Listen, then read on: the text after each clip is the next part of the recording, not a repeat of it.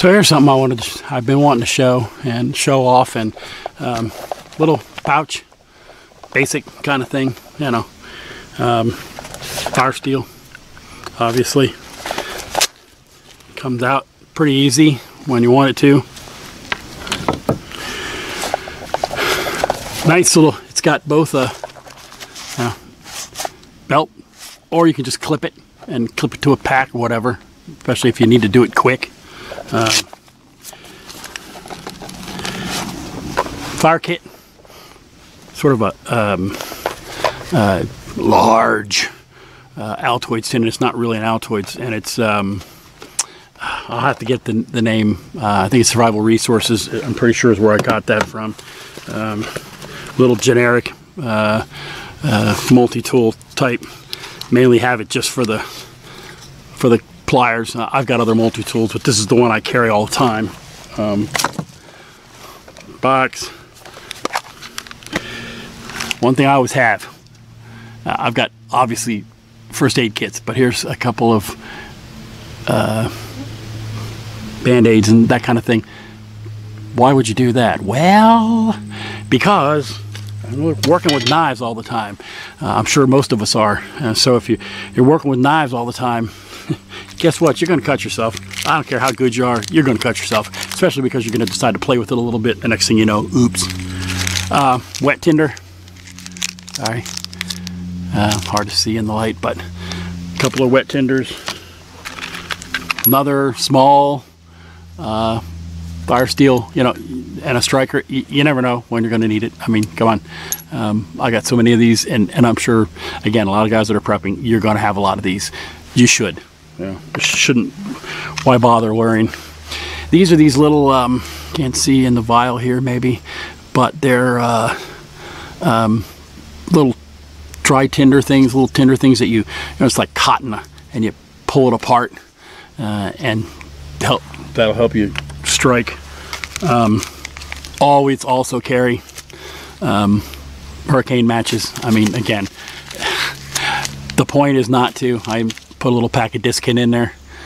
You know, the point to me is that I'm not, you know, if you got a fire kit, an emergency fire kit, what are you going to mess around with? No, I can only use natural materials, and you know, okay, you're going to use a you know, a bow, a friction type.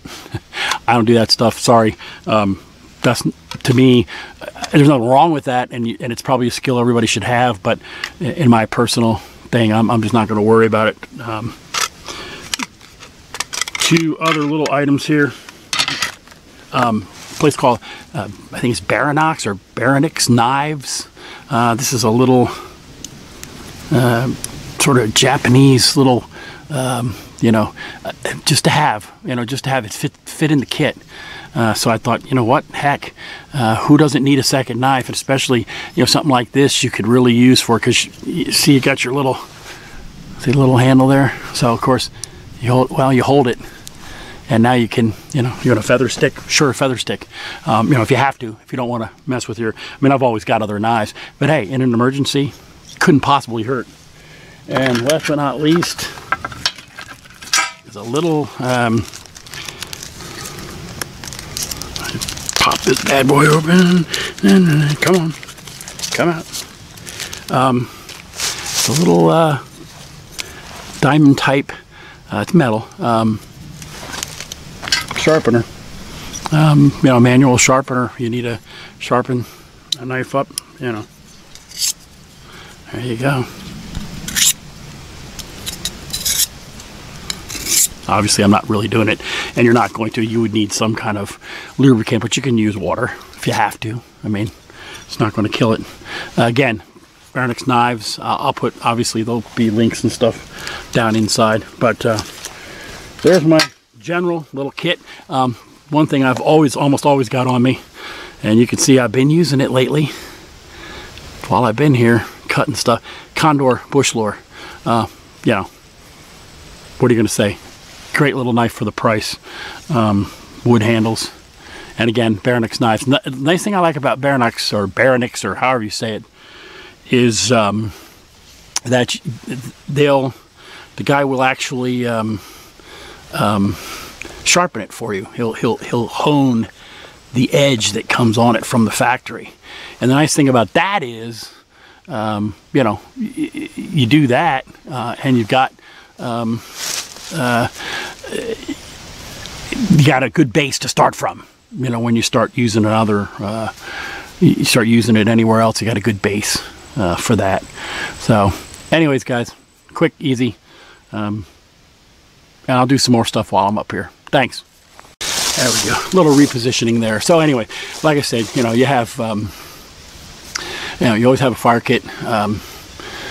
Most everybody I know always got a fire kit. That was mine. Quick stuff. Something to sharpen a knife with, something to put on a cut. I don't know. It's a really basic little kit. The good thing about it is this pouch, and I forget where I got this. This thing is, what was it called, Karen? CLC. And I actually looked it up once. I think I did a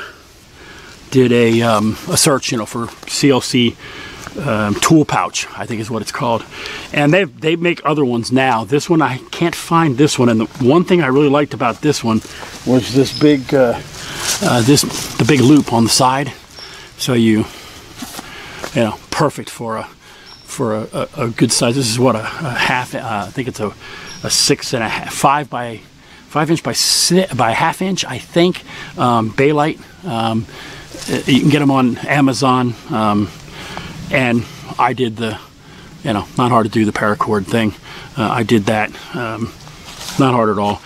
Oh, and the other thing is and on the ends there, it would slide through, which is one reason why I put this on. But at first, what do I do? What do I do? And then thought, well, how about electrical tape? Because I didn't want to try to cut down Gorilla tape or any kind of duct tape, you know. But electrical tape, it's black. It still come in handy if I need it. Unwrap it if I had to. So it goes in the little loop here, and then what I do is to keep this from dangling when I don't need to use it for right over the pouch lid. And there you go, it hangs. Yeah, it could get caught on things. It's a point. Sometimes I'll get it up in there better. But, you know, it's not gonna hurt anything. You know, realistically, is that so horrible of a thing that I wouldn't want to use it? Nah. And like I said, the contents of the tin, everything fits right in there. There's actually if I'm really going out camping, or I'm going to be out on the property really heavily, I got a couple other smaller knives and a better multi-tool that I'll throw in there as well than what I carry normally in there. I got a Leatherman, it's an old Leatherman that I can't remember what it's very old. But that one's usually in my other pack, my my 24-hour sort of emergency bug out bag. So, you know, but just wanted to kind of throw that out here and show it to you guys, and thanks a lot. Really appreciate it. Something's chirping like crazy out there. And we'll talk to you soon. Thanks.